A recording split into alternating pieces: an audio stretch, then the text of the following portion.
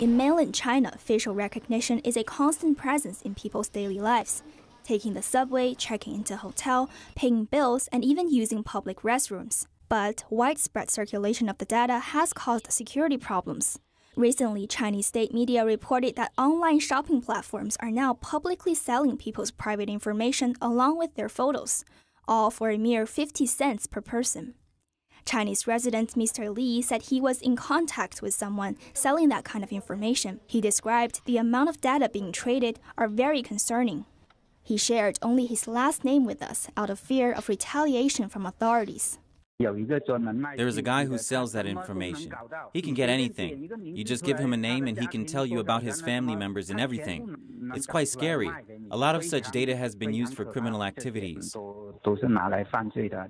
According to a Chinese media report, aside from a person's photo, the information pack also includes the person's ID number, bank account details, and cell phone number. Criminals can use that information to steal money from the target's bank accounts or even blackmail them. Another resident, Mr. Wang, complained about authorities' lack of action and refusal to stop the digital fraud. When you say something online that's negative about the government, the police will show up immediately at your door and take you away. But now with so much online fraud, you hardly see the authorities arrest anyone.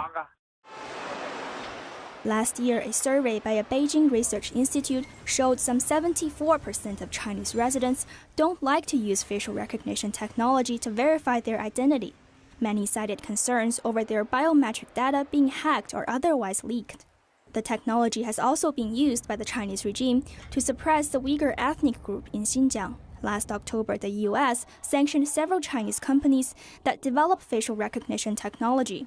That's after they provided surveillance services to the Chinese police, used to persecute Uyghurs.